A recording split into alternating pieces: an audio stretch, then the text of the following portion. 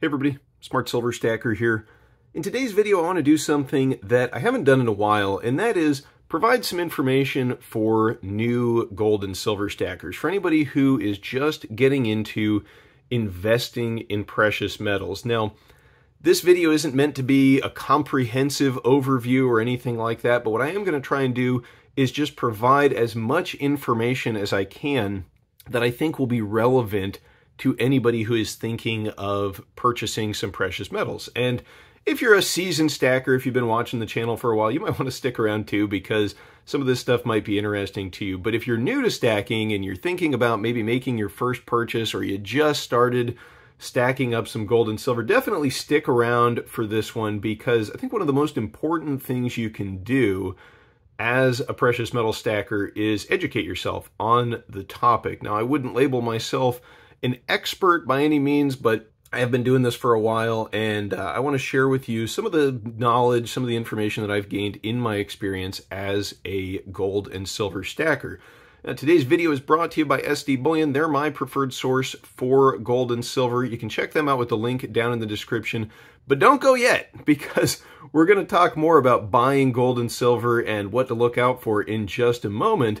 And today, let's start off with just some of the history of gold and silver. And oh, by the way, definitely stick around to the end of this video if you're new, because at the end, I'm going to give you a list of tips that are sort of consolidated information that I wish someone had shared with me before I started stacking. But first, let's start off with some of the history of precious metals and just what are precious metals in general. What are we talking about when we use the word precious metals, the words precious metals? Well, the two big ones are gold and silver. But there are some other things too that you might lump into the category of precious metals. Notably, you've got platinum.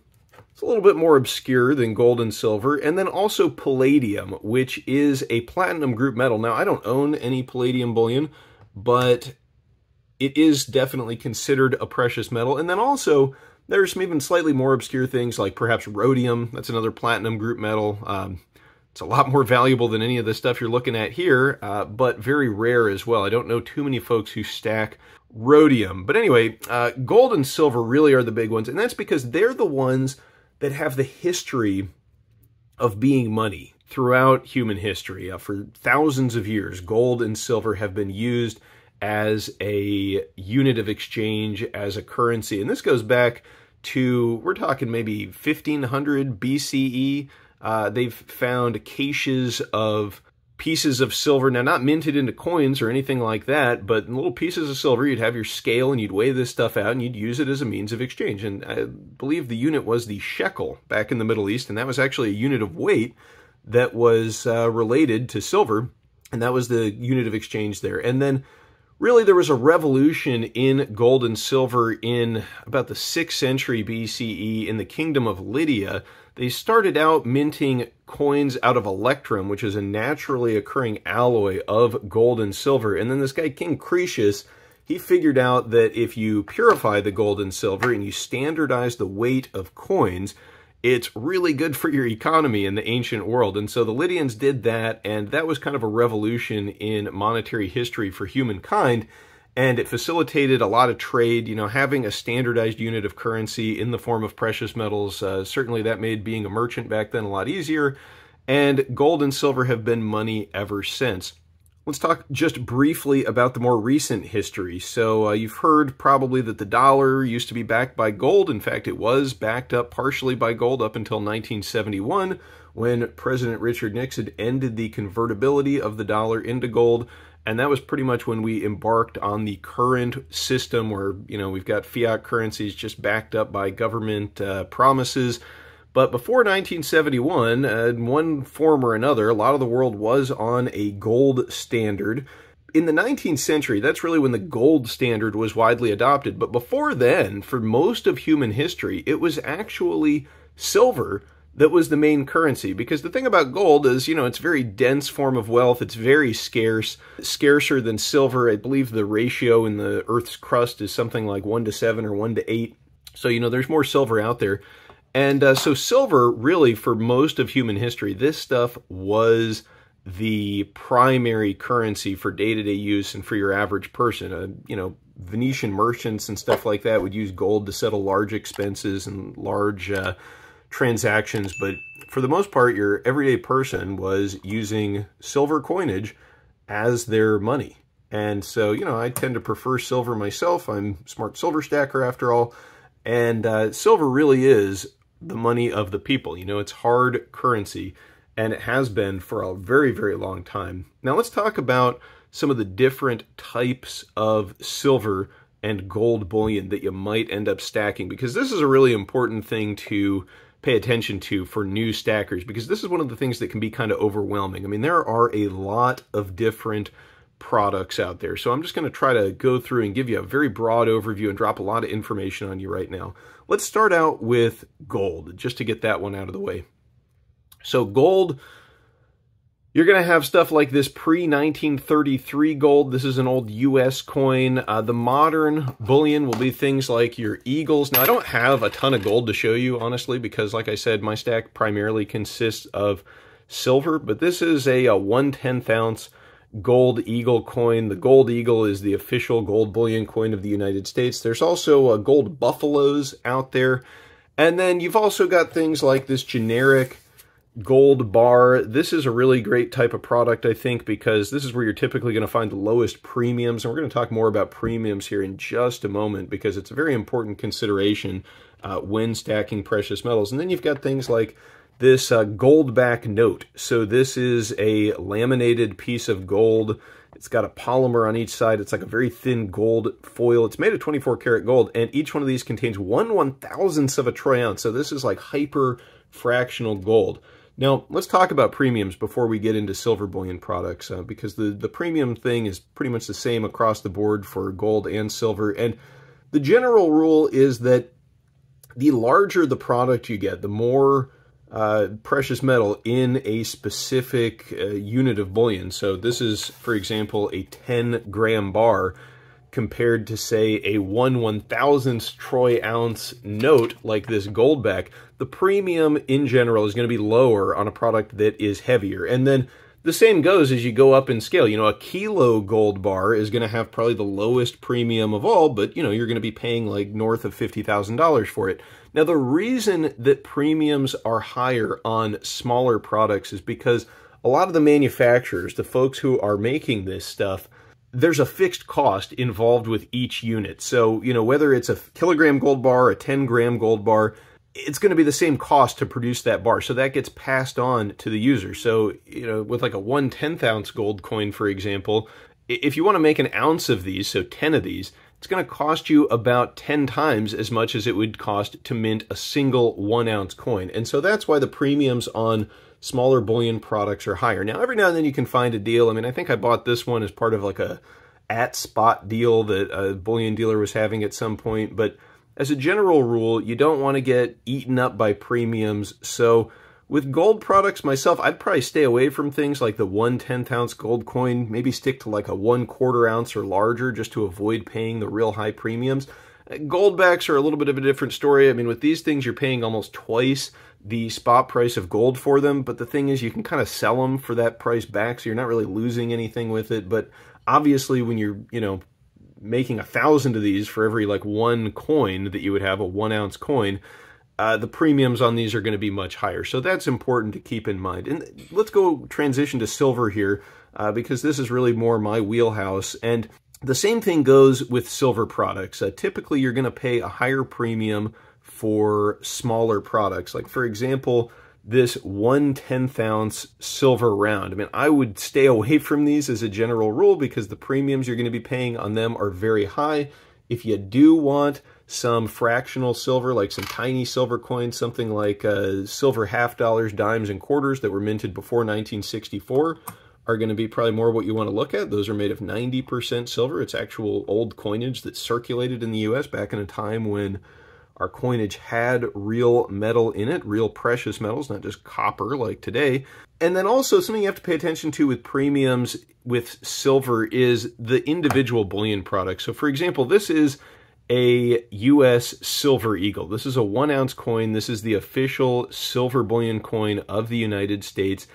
And the premiums on these lately have been exorbitant. You know, I would avoid stacking these at the moment. Even though the premiums have come down recently, they're still high relative to other forms of bullion that you might get. And let's talk real quick about the distinction between a coin and other things. So these are both round 1 ounce pieces of silver, but one of them was made by a government mint. This one was made by the US Mint. This one was made by Sunshine Silver, so a private mint. So this is actually not considered a coin, believe it or not. This is a coin, this is a round.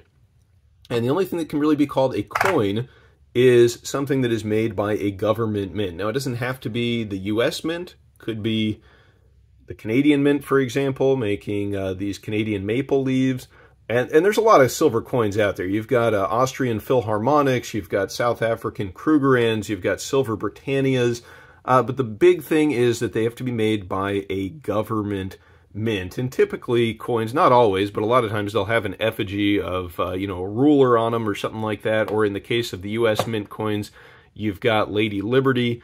And they don't always have to be 1 ounce coins. They can be 2 ounces, for example, like this 2 ounce Canadian Kraken coin. But this is still legal tender. It's made by a national mint, and that's also something we can talk about briefly. A lot of these coins that are made by government mints, they do have an official face value. For example, the 1 ounce Canadian maple leaf has a $5 face value.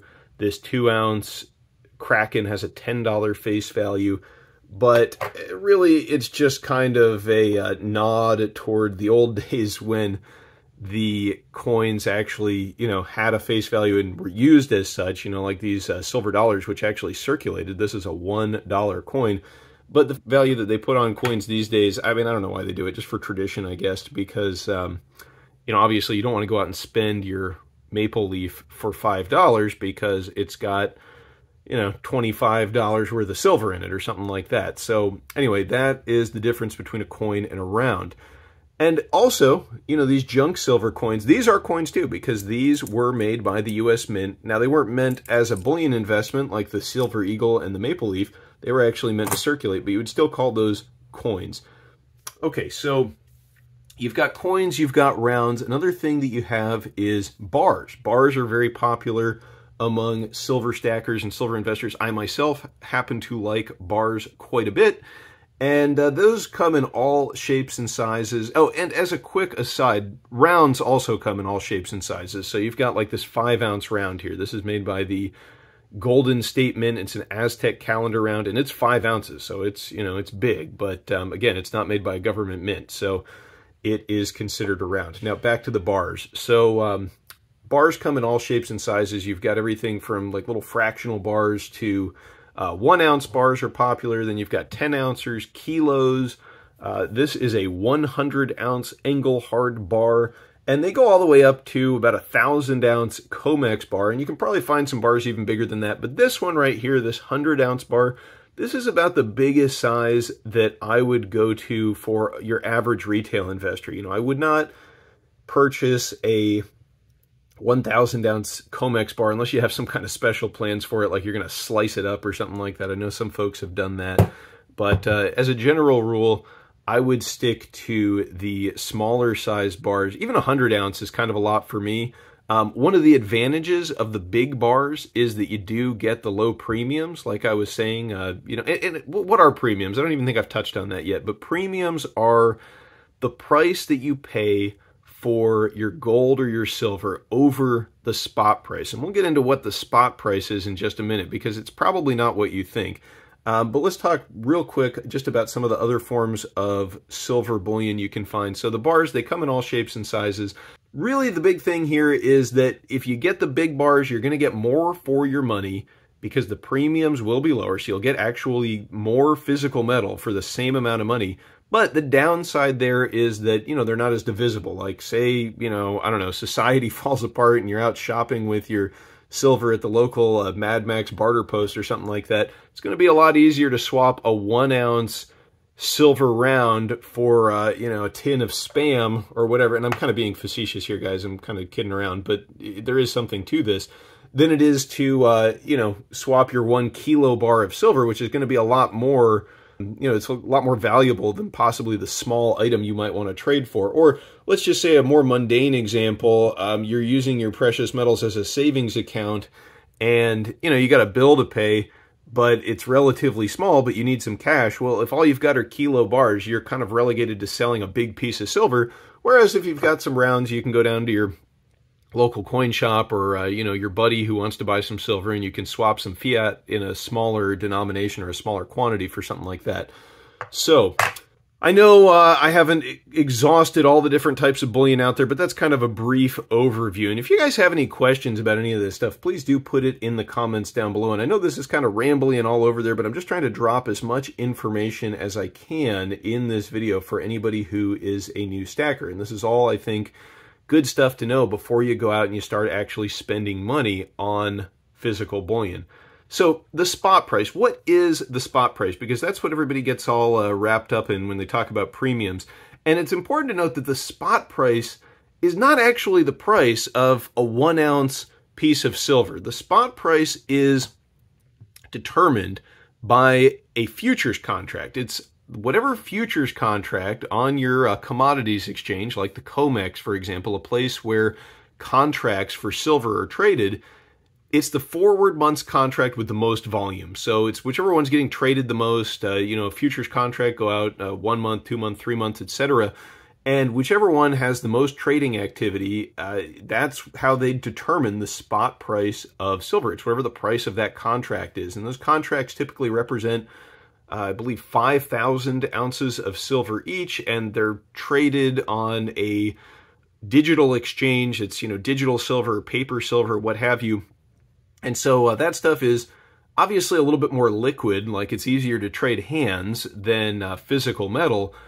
And as a result, it also trades at a discount to physical silver. So the premiums encompass that. That's the reason for the premium. So like, let's just say arbitrarily, I think today's spot price is around 22 bucks. I don't know if that's exact, but let's say it's 22 bucks. Well, yeah, if you go buy a 5,000 ounce futures contract on the COMEX, you're going to be paying that price, $22 an ounce. But if you go down to your local coin shop, or you go over to SD Bullion and you want to buy a 1 ounce silver round, it's going to cost you more than $22 an ounce, because for one thing, a mint had to take that silver, in those big COMEX bars and melt it down and actually produce these things. And obviously there's a cost to that.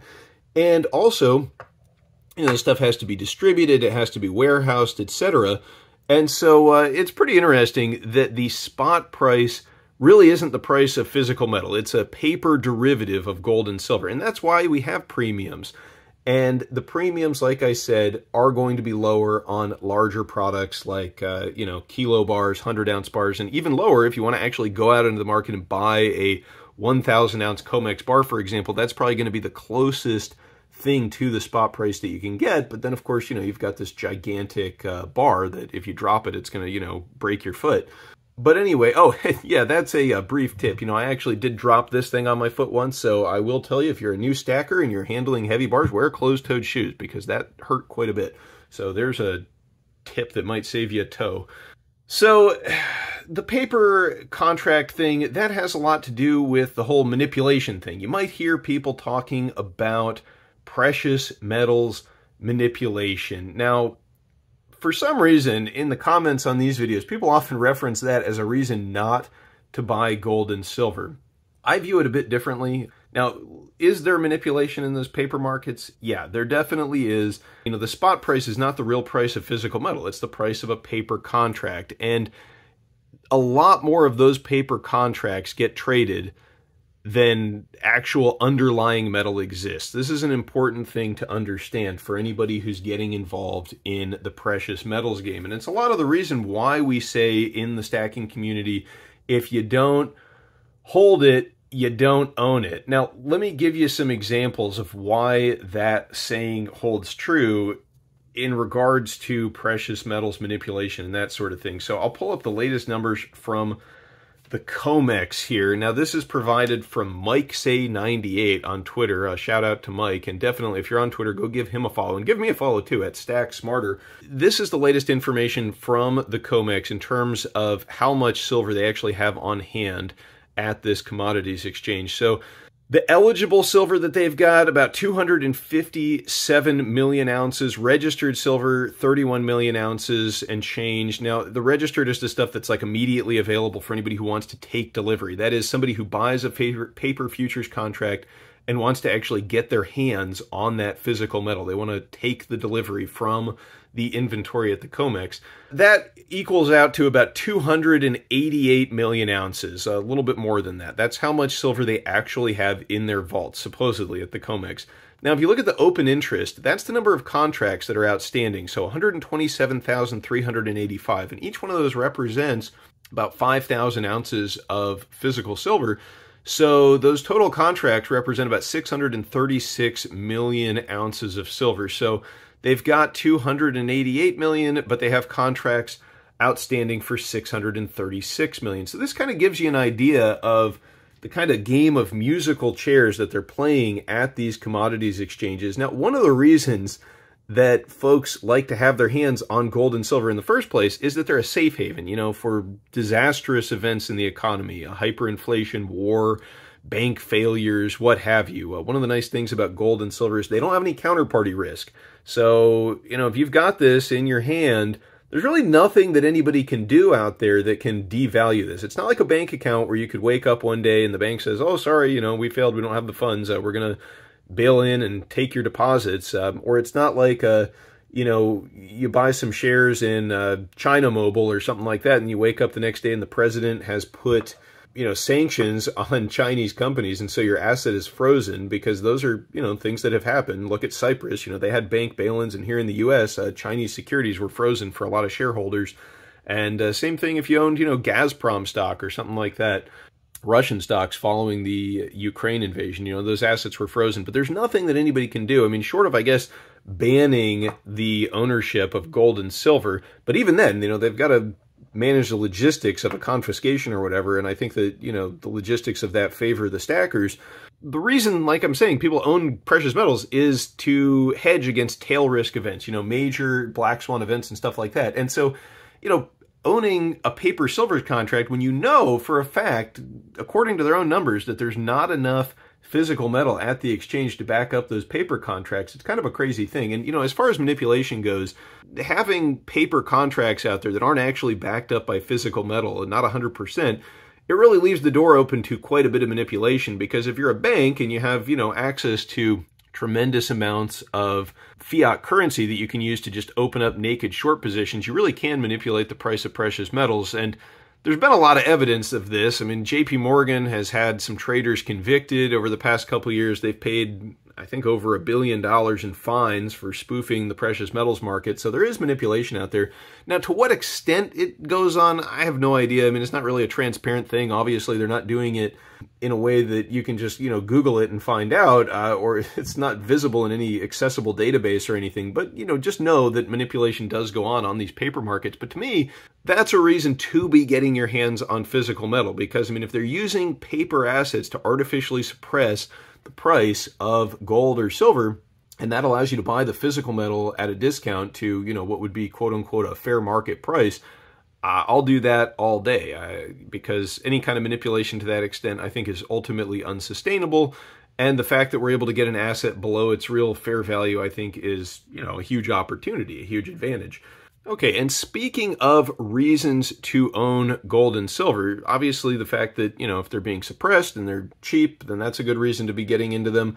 Also, you know, they're printing a lot of dollars today, folks. Gold and silver traditionally are a hedge against inflation. You will hear some people push back against that because, after all, we've had a lot of inflation here over the past couple of years in the U.S., and gold and silver, while they are higher than they were in September, you know, they are still lower than they were in 2011. If you adjust the price for inflation, they're both well below that. And the all-time highs for silver, it's like 1980, silver hit $50 in intraday trading. And if you adjust that for inflation, it's something like $170 in today's currency. And so, you know, why haven't they kept up with inflation? Well, There's a lot of things at play there, but I do think that ultimately gold and silver are going to prove to be effective inflation hedges in the long run. And the fact that they haven't risen drastically despite the level of inflation that we have, again, I view as an opportunity. I view it as a sign that gold and silver are undervalued at today's prices. And if you want to know if gold and silver are really inflation hedges, all you have to do is look at places where they're experiencing runaway inflation. You know, places like Turkey right now, for example. They have inflation, I believe their year-over-year rate is north of 80%.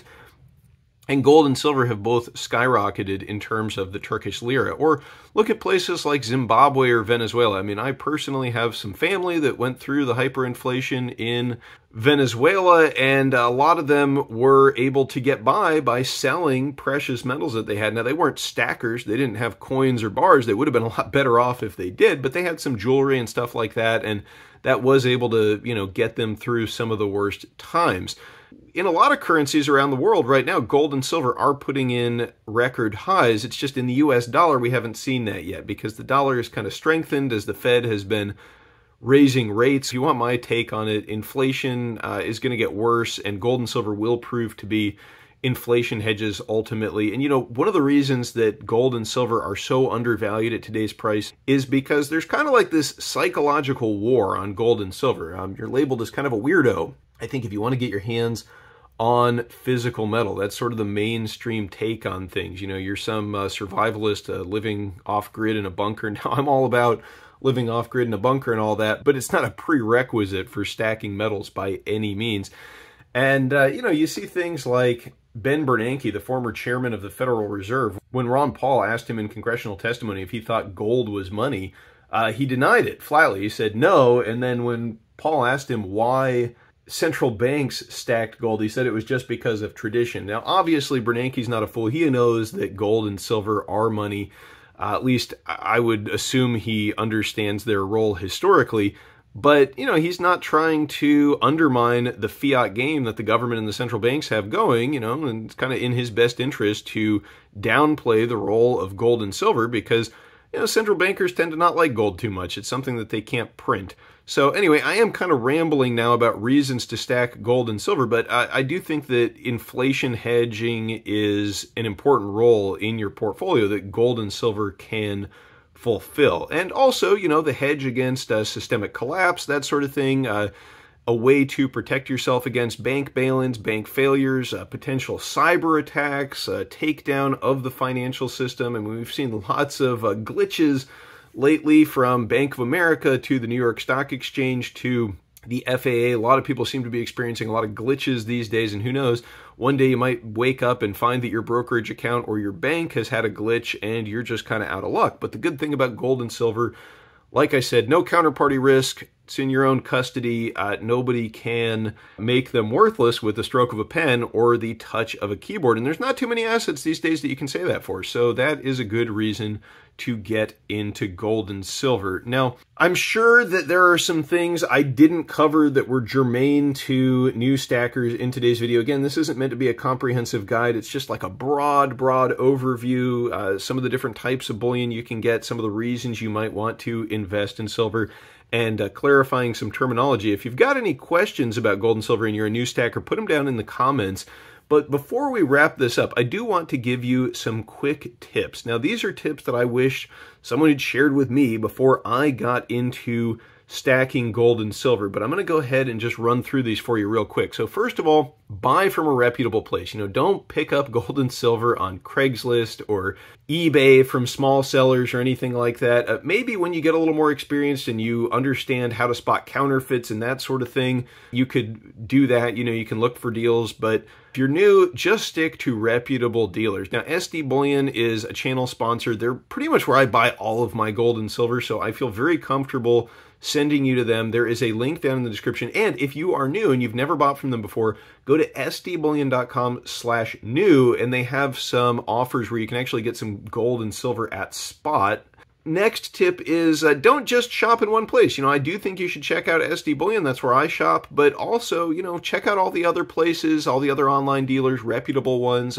They all have better Business Bureau pages. You can find the reputable ones pretty easily. Check out your local coin shop. Definitely, if you have one, go in there and chat them up and just familiarize yourself with the market. I mean, look, if you don't want to do that, go to SD Bullion. You're not going to get ripped off there. They have good customer service. They have excellent pricing.